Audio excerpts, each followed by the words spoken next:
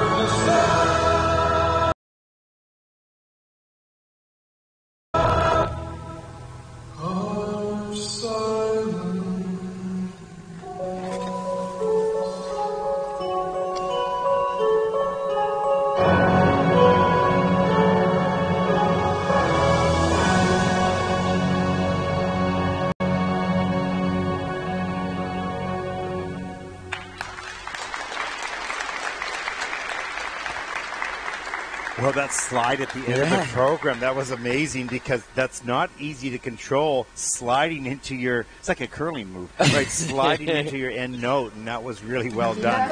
And the slide, which completed the choreography sequence, showcased brilliant. The choreography sequence had a nice back Bielmann spiral position, and in this penultimate element, in the change foot combination spin, he exited with rotation on the toe pick, and that's like really, really incredibly difficult. So very much a program with a mix of strengths.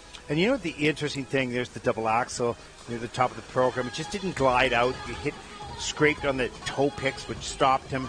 And then the legs got wrapped up on that element as well. And, you know, these young men are growing. And so it's always changing the timing and the feeling.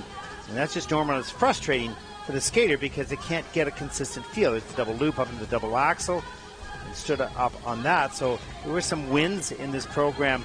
But one of the things I wanted to say, Mark, was that I remember what it was like at that stage and age.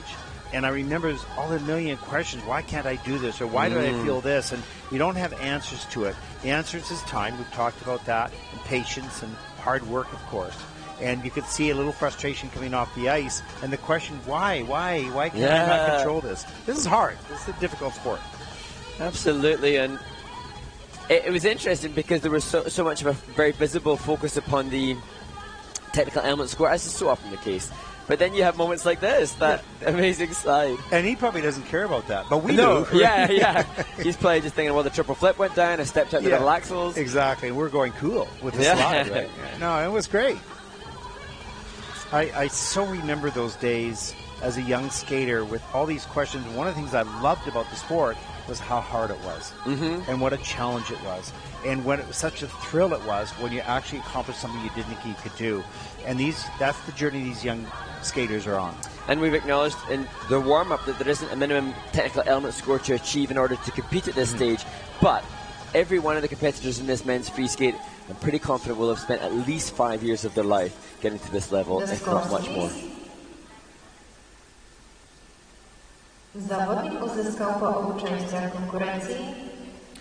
Well, 49.23 for Nikita KOZLOV.